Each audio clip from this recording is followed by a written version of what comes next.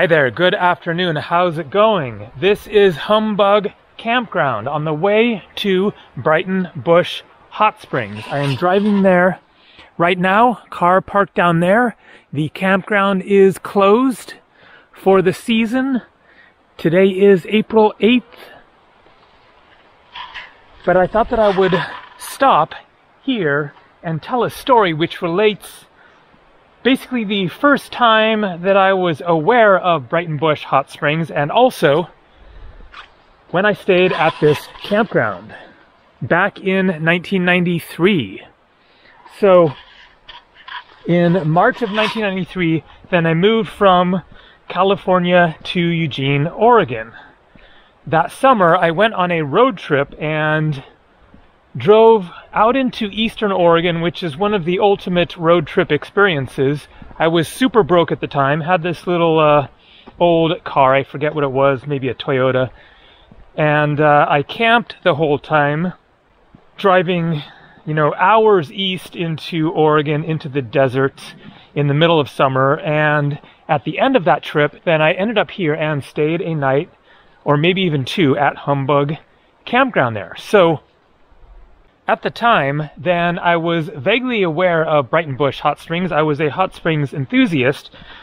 I knew that Breitenbush Hot Springs was a pay hot spring. You can't just show up, not like a, wild just walk down a trail hot springs experience.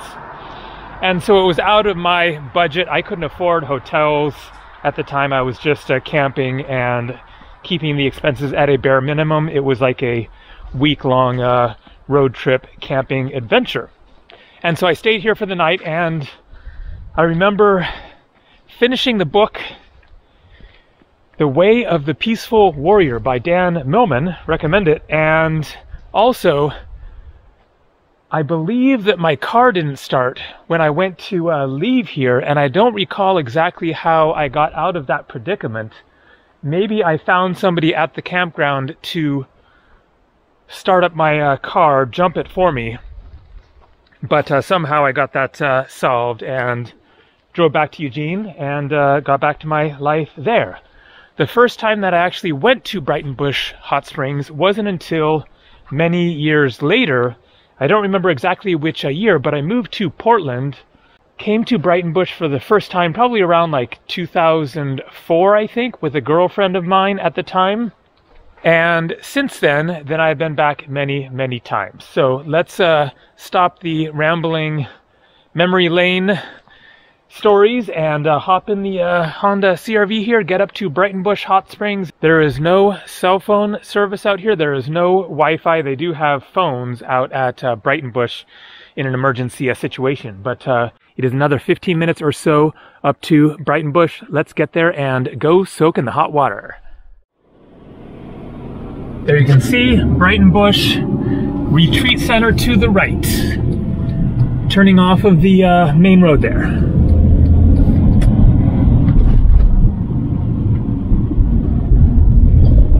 Entering burned area. There was a major fire here a few years ago, which badly damaged the area, including burning down, I think, all of the cabins that you can stay in at Breitenbush, luckily not including the communal main lodge, which I will be showing in the video. But then they rebuilt the cabins that you can stay in, and I will be showing my little cabin bungalow room. So you can see evidence of the fires. It was a bad one.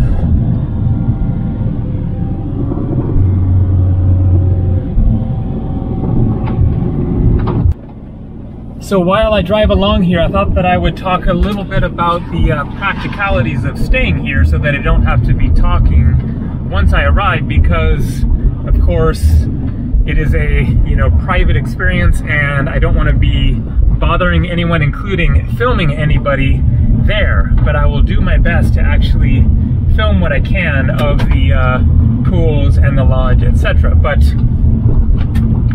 My room is $187 for my own private little room, and that includes 3 meals. So breakfast, lunch, dinner. That includes the soaking in the springs. That includes everything, taxes, etc. $187. Today is a Monday, so the cheapest time to come is midweek in winter. The prices go up on the weekends, the prices go up in the summer. There is also the option of day use, just driving out here and staying for the day. And there are workshops that are held in communal buildings there on various subjects. And so those are basically your 3 main options for visiting here. And for all of them, then you have to book in advance on Breitenbush.com. You can't just show up and expect to be able to visit even for day use. So here we are. This is the little welcome booth. You park here, stop over there, they will let you in. It is right about 3 o'clock, and you can arrive as early as 3 o'clock. You get 24 full hours, so arrive at 3. I can't check into my room until 4, but we'll see if maybe, you know, it's available now anyways. And then you have to check out of your room the next day, so tomorrow at 1 p.m., but then you can stay on the premises until 3 p.m., and so you get a full 24 hours to enjoy the place. All right, I'm going to check in and then walk around a bit and see what I can show you of this amazing place, one of my favorite places in the world.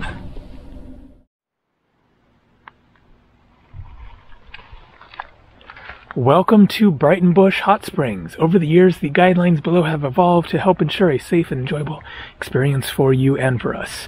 While you are a guest in our home, please observe the following guidelines. Clothing is optional in bathing areas only, etc., etc. I'm going to show the new cabins. So here you can get a sense of what burned down. This whole section just got ripped through by the forest fire, and so there were other cabins here that were really cute and rustic. I like them more. These are the new cabins, but at least the fire left some trees standing. You can see snow up there on the higher mountains. There is oftentimes snow here. I was last here just 2 months ago, and there was snow on the ground right around here. So I got checked in. There are some carts next to the parking lot to bring your stuff down, but I can't actually move into my room for another 45 minutes, so going to walk into the middle of things here and do my best to show what I can, and then show my room once I can check in. I'm in F1, so it's going to be one of these rooms around here. There is also the option of sleeping in your own vehicle. There are also rooms inside the main lodge, so there is a variety of different ways to stay here. And then here you can see you also have the option of bringing your own tent and setting it up on one of these platforms.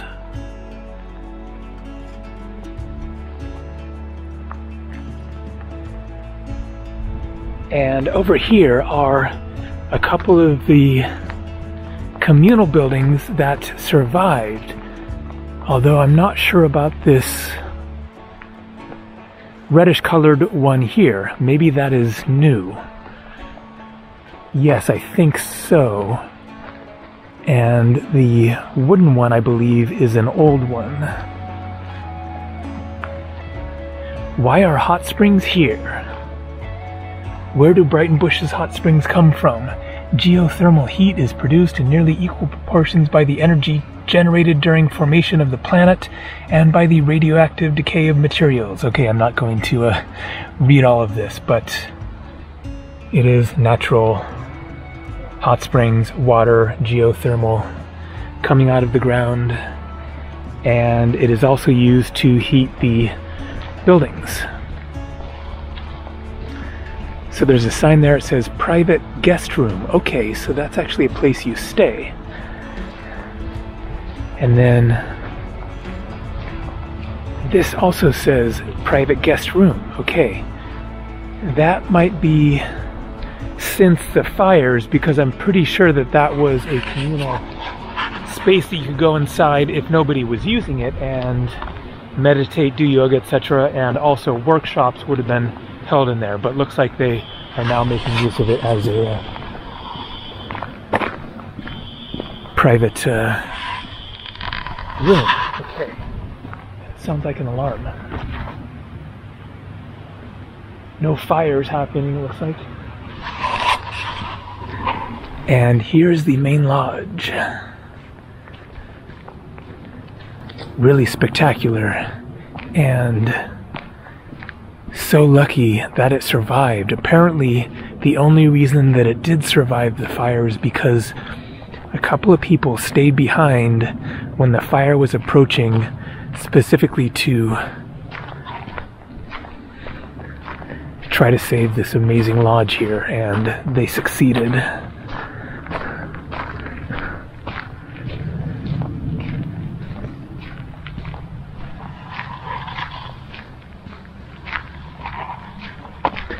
So this is where meals are served. And there are a couple of rooms, restrooms, and I think the gift shop is now there. Okay, here you can see the hot water steaming out of the ground. Danger, scalding, 180 degrees. Of course, that is Fahrenheit, so almost boiling.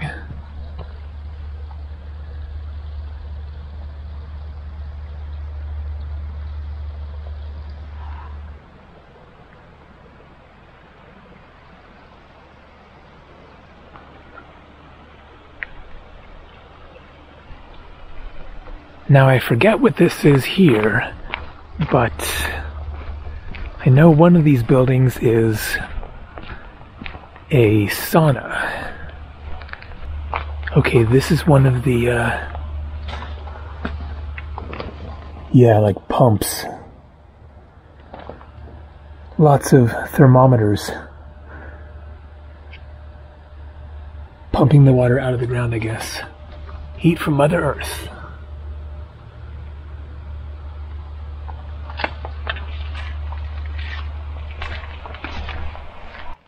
So I just checked and nobody is in here, so I can show you the inside of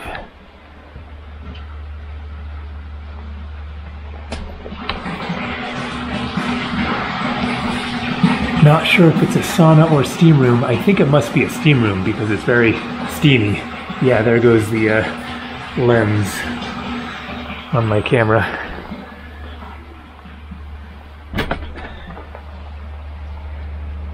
And now you can't see anything, but there we go.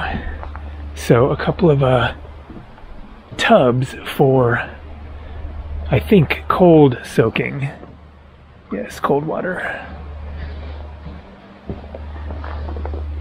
Cold water. And some of the soaking pools are out here. I am seeing people, so might not be able to get a shot right now. Okay, good news, nobody is here at this pool. There's another one behind me, and there's a whole, like, didgeridoo group musical session going on, so I couldn't show that, but here you can see covered benches, place to put your stuff, and then The hot water, cold shower. They are varying temperatures.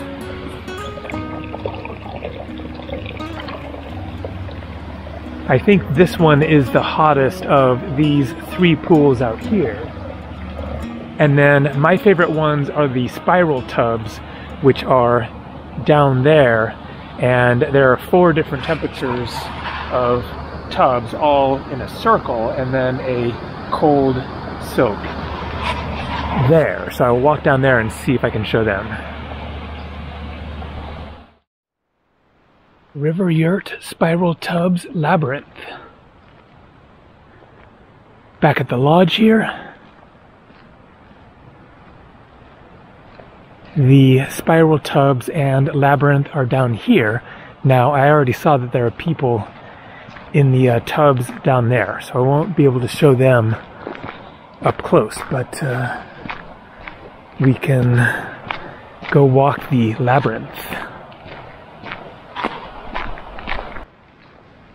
So the 4 spiral tubs are right there, and then I saw something else that I hadn't seen before. It might be relatively new over there, which maybe were more saunas or something, because there were people soaking in more of the like bathing tubs, but I don't think they would have been just sitting there in cold water without something hot around. So not sure what was there, but people were there as well, so can't go show that. But here you have the labyrinth. So it is a meditative walk. And so you just kind of keep going. It's, you know, a bit of a walk because you got to go back and forth, and then you get to the center, and then walk back out. I guess that is the river yurt. Not sure if that is a private room or used for workshops.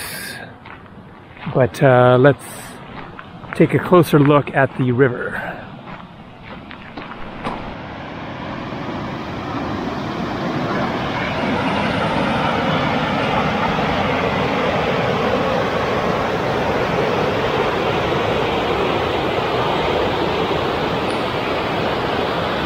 So if you want to do a real cold plunge, then I guess you can go for it. Not the easiest way to cool off. I really like the back and forth between the hot and the cold, which is one of the reasons that I like the spiral tubs, because there is the cold plunge right there, and so I like to go between the hot pools and then cool off in the cold plunge for a bit, and then also use the varying temperatures because they steadily go up. There are 4 tubs there at the spiral tubs, and the first one is like 99 or 100 degrees. The second one is maybe 103 or 104. The third one 105 or 106, and the fourth one 107, 108, around there. And so Breitenbush is a retreat center, but also a community. So the staff that works here also lives here. And so there's a whole sort of village out here where the staff lives. So I'll walk over there and show what I can of that. There's a bridge over the river up here.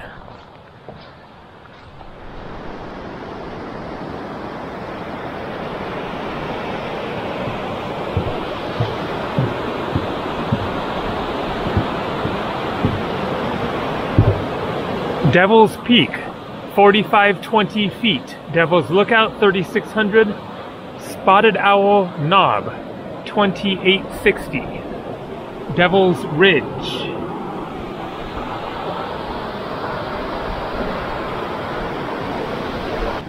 So here you can see it says Community Village, please enter with invitation only. So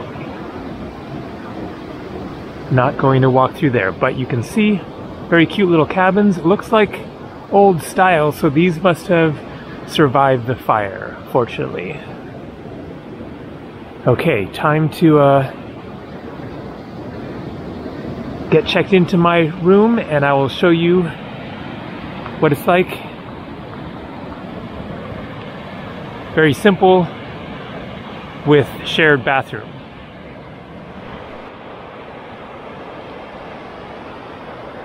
So it looks like these are rooms here. 1, 2, 3, 4, 5, 6. Nice paint job. And then here you have some outdoor showers.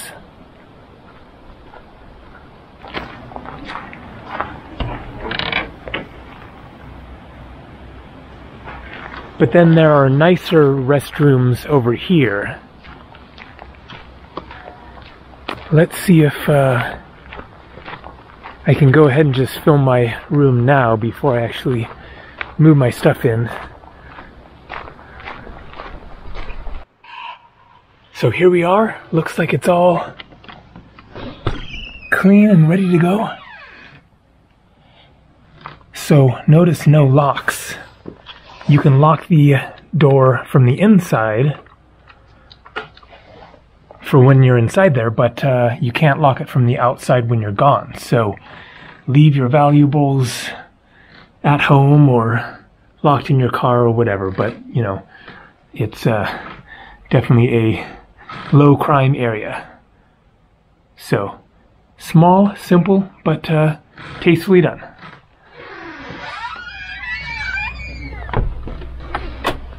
And then the restrooms are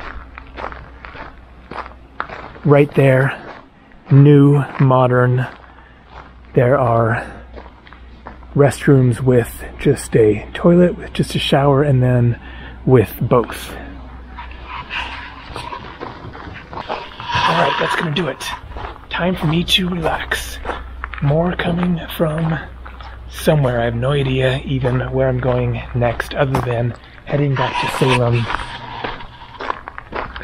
to hang with my friend Eric for a couple of days, and then I will probably be journeying onwards from there. We shall see where I head next. See ya.